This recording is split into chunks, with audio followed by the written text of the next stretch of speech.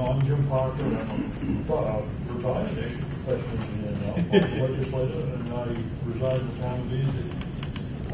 To my left, the board member is Kathleen Chase. She's a businesswoman, former legislature. She resides in Wells. To the left of her is Tom Eastland. Tom's a geologist, professor emeritus at the University of Maine in Farmington. He resides in Farmington. To my far right over here is Mark Draper. He's a solid waste director for Triton and Recycling Center, landfill in Fort Fairfield. Mark lives in Caribou. Next to him is Tom Dobbins. He's a partner with Straight Energy Corporation, a member of the Maine State Pilot Commission and the Portland Harbor Commission, and he resides in Scarborough. Next to Tom is Jonathan Mapes. He's the president and owner of H.A. Mapes Petroleum Distribution Operations and Management Company located in Springdale, and he resides in Springdale. And next to John is Tom Eastland. No, sorry. There you go. Mr. Mayor's in front of me. We'll try it over. No one else. He's a retired chemical engineer, formerly the environmental management Fairchild Semiconductor in South Portland, and Howard resides in North Yarmouth. Also at the head table, we have the commissioner of the DEP, Paul Mercer. Next to him is Ruth Ann Burke. She's the board clerk and administrative assistant. To my immediate left is Cindy Petrossi. She's the BET executive analyst. And to my right is Mary Sowell. She's the assistant attorney general assigned for the mining rule. The first order of business, Commissioner, do you have any comments this morning? Chairman Parker, thank you. Board members, I just want to let you know how hard our staff has been working on trying to answer questions and get this process moving. They've done real good work, and we're hoping that they have answered your questions and we can have a productive meeting. Thank you. For my comments, I've had a lot of reading to do this week, as sure as all the board members do, so we may have a few questions before we're done. We look forward to the presentation and discussion. Cindy, do you have any? Yeah, just on the schedule. Just to comment on the board members' schedule. The Juniper Ridge landfill expansion licensing proceeding, the public hearing on that is scheduled for October 18th and 19th in Bangor. And the 18th, which is a Tuesday, will be a long day because we're going to have a public comment session that evening. And I will be getting out to you folks a draft schedule for the hearing, so you'll have a sense of when certain witnesses will be up for providing testimony to you. And then after that, your next meeting will be on November 3rd, and that will be back here at the Civic Center. And at that meeting, we will continue discussion of the mining rule and any proposed changes you might want to make to that rule, as well as hearing an appeal of a Natural Resources Protection Act permit. So that will be November 3rd back here at the Civic Center.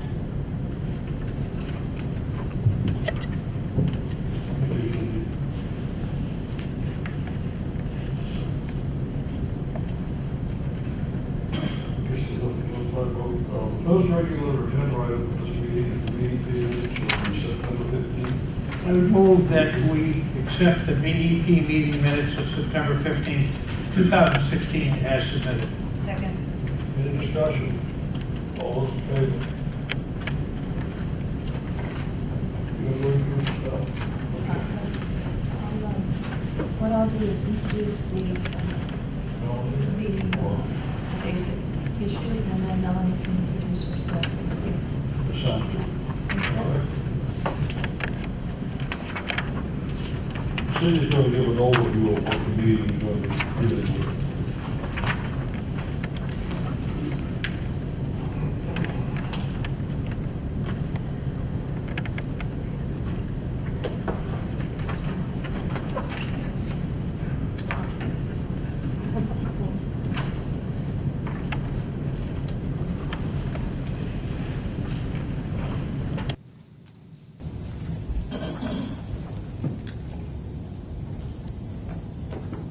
Good morning. This morning, the board is holding a deliberative session on proposed Chapter 200 metallic mineral exploration, advanced exploration, and mining. The board, as you recall, held a public hearing on the proposed rule on September 15th, and the written comment period on the rule closed on September 26th. All of the public comments that were received on the rule were posted on the department's rulemaking webpage and also on the board's webpage, and all of you should have received a packet of all of those comments. Additionally, the transcript for the hearing came in a couple of days ago, and Ruth Ann, I believe, has provided you all with a written transcript this morning, so it should be on the table in front of you.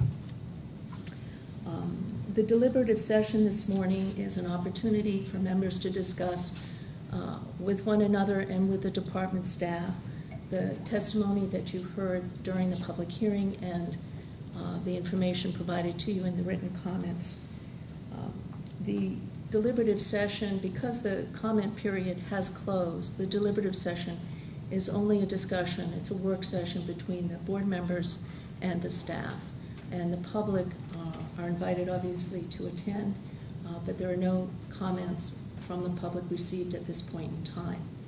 If the board members decide to make some substantive changes to the rule in response to the comments received, there will be a subsequent public opportunity for the public to provide written comment on any proposed changes that you want to make that are of a substantial nature. In front of you this morning, I've also given you a packet that's got 4 documents in it. We're not going to go over those in any great detail, but there is a resource for you if we need to take up some of the issues this morning. The first one is just a single sheet. It is an excerpt from the Mining Act, Section 490, 00 subsection 4, the criteria for approval. And you have the entire Mining Act in your packet earlier, but I will be walking through this with you in a few minutes. The second item in your packet, I believe the second one, includes an excerpt from the Natural Resources Protection Act, the Section 480D standards for the NERPA. As you've been informed before, the NERPA standards still apply to any proposed project, mining project, and there were some changes to the NERPA standards regarding harm to habitats and fisheries that were made to accommodate the mining issue. So that is there for us to consider if we need this morning. I've also given you a copy of the classification of Maine waters. Again, this is excerpts from Maine law, and it's a very complicated section of law. We're not going to delve into all of it, but it does have some key provisions in it that we may want to refer to this morning because they've been mentioned by persons in their testimony, including things such as the anti-degradation provision in the water classification system, as well as the classification of waters Class AA, Class A, Class B, Class C, and what those standards actually are. You will recall that a number of persons testifying expressed concerns about potential impacts to Class AA streams. And also the groundwater standard is in this packet, so that is there for us to refer to if we need to this morning. And then finally, the fourth document in that packet is an excerpt from Title 12, Subchapter 3, the mining on state lands. Again, a complicated section of law, but Lauren Parker, who's with the who's an Assistant Attorney General, as well as Mary Sauer, will be here to participate in any discussion and questions you may have regarding the issue of mining on public lands. So that is a resource for your use this morning as well. The general outline, in discussing this with staff, we decided that the most might be the most useful way to proceed would be to take on a number of the technical issues first, discussions about the mining area, wet mine waste units, tailings, lagoons, those sorts of issues. Move to siting issues, but there could be certainly some overlap in our discussion regarding the siting issues and those issues that primarily related to concerns about mining in floodplains and flood hazard areas. So we want to sort of kind of deal with those technical issues first, if that works for board members, and then move to issues associated with financial assurance, use of third-party independent inspectors, and some of the more procedural questions you might have about how the Mining Act would work. If we take the technical issues first, that may help to inform subsequent discussions about financial assurance that you might want to have. So that's our general overview of how we'd like to proceed this morning. With respect to the schedule going forward, what we are hoping this morning is that members can give some guidance to department staff on portions of the rule that you might like to see changed or have some concerns about. And in the technical area, if we can get those on the table, staff could be in a position to bring back suggested language to the meeting on November 3rd. Staff does have some suggested language that may be useful as they've, that you may be reviewing this morning, as they have looked at some of the comments received and have noted some areas where they might provide greater clarification, for example, in the rule with some wording changes. What the goal essentially is between today's meeting and the November 3rd meeting to identify any changes you may want to make to this rule and the language that we would, and to put the language on those changes so that those changes can be noticed for the public, because we would need to have the specific language to go out for them to provide written comment on. Our last realistic date to provide written comment opportunity would be November 10th, because the written comment period on any substantial changes is a 30-day written comment period. And if the board hopes to provide a rule to the board by the legislative rule acceptance end date, there's a period of time during which the legislature accepts proposed major substantive rules. And that end date is the second Friday in January, which I believe is January 13th. If we meet that deadline, then the legislature will necessarily, they have to take up the rule and discuss it and hold a hearing on it. The board can miss that deadline if it feels it needs more time to continue to work on the rule. But the legislature, it would be up to them whether or not they wanted to take up the rule or not after that deadline. So we can see where the board wants to go, but our goal, as I said, is to identify as many changes as we can today, and by November 3rd, November 10th at the latest would be our last opportunity for settling on language that you would put out for written comment if we want to make the legislative rule acceptance deadline. And with that, department staff has been, as Commissioner Mercer indicated, spending a lot of time looking at the comments that have been received. And I'll let the deputy introduce the staff that she has here this morning. And we'll sort of begin by looking at some of the technical issues that were raised. Are there any questions for me before Melanie takes over? Thank you, Cindy. Okay. Melanie, the board of Rules introduced the staff and begin the presentation.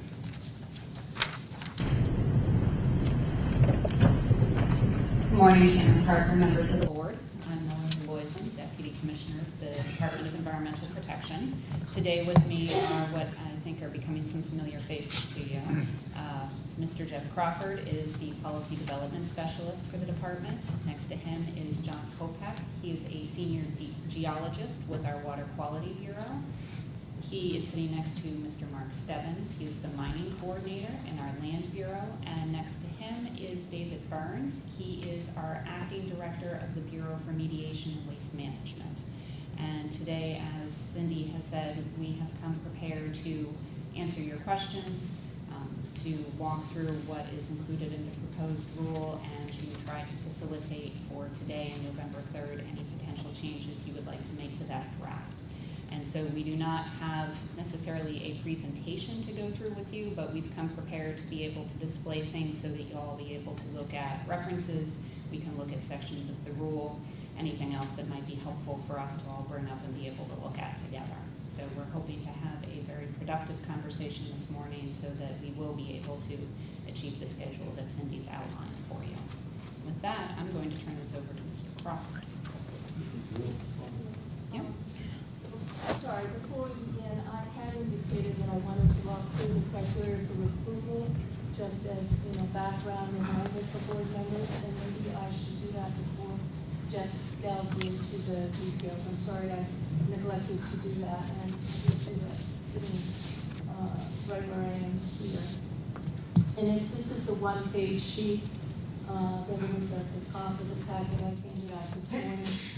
And I just think these are the statutory criteria that any applicant for a mining permit would need to meet, so that the application that comes in will have to provide sufficient information for the department to make a ruling on each and every one of these criteria. And I will say it's not okay to make 4 out of 5 or 6 out of 7. Every criteria for a permit would need to be met by the applicant. And there have been issues raised related to some of these criteria, so I thought it would be helpful to just walk through them before we begin on the individual items. So the criteria for approval of a mining permit, if you look at the bottom of that page, subsection 4 is where we begin. And it says, except as provided for in subsection 3 above, which has to do with persons who have violations. The department shall approve a mining permit whenever it finds the following. A, the applicant has financial capacity and technical ability to develop a project in a manner consistent with applicable state environmental standards and provisions of this article. B, the applicant has made adequate provision for fitting mining operation harmoniously into the existing natural environment, and the development will not unreasonably adversely affect existing uses, scenic character, air quality, water quality, and other natural resources. At the top of the next page, there are 3 items under that, indicating that in making a determination regarding mining operations' effect on natural resources that are regulated by the Natural Resources Protection Act, the department shall apply the same standards applied under the Natural Resources Protection Act. And I did give you a copy of 480D, which are those standards. The second, the applicant must demonstrate with reasonable assurance that public and private water supplies will not be affected by the mining operations. 3, the applicant must demonstrate that rules to protect human health and the environment adopted by the department pursuant to this article will be met. Under C, that's the mining operation will be located on soil types that are suitable for the operation. D, reasonable assurance that discharges of pollutants from the mining operation will not violate applicable water quality standards. And then it says notwithstanding sections 465C and 470, and those are provisions of statute that govern the classification of groundwaters.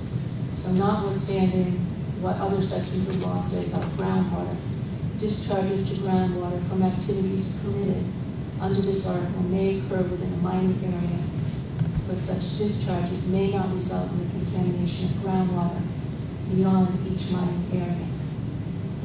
In determining compliance with the standard, the department shall require groundwater monitoring consistent with the standards established pursuant to section 490QQ of the Mining Act. Under E, the mining operation will not cause a direct or indirect discharge of pollutants into surface waters or discharge groundwater containing pollutants into surface waters.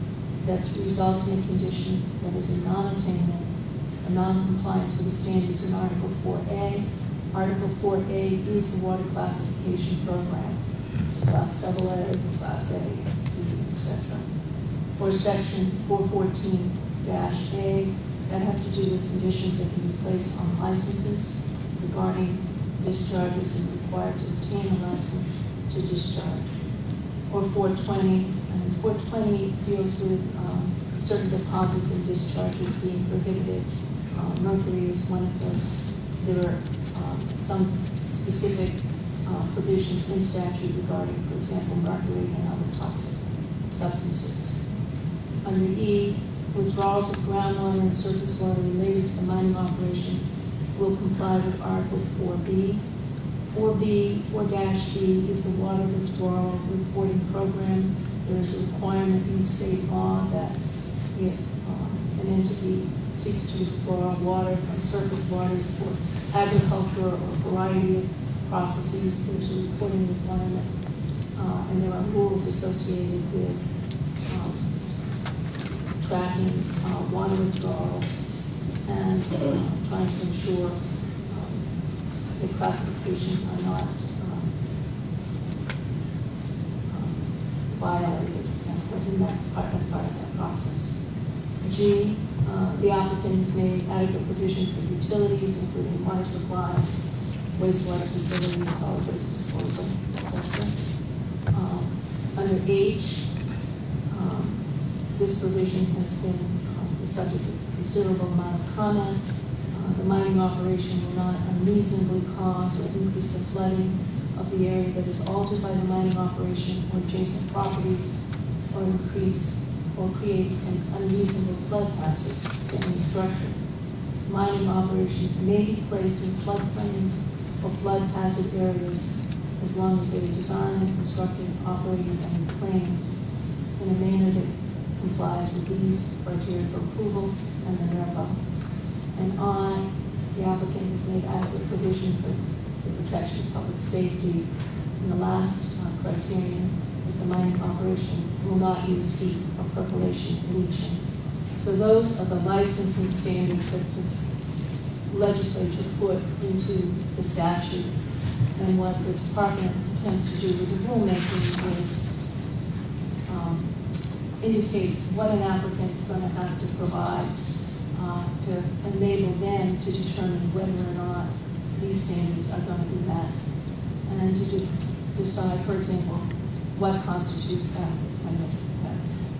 So that's what your rules are trying to do, but those are actual measurements that will have to be determinations that will need to be made before a license can be issued.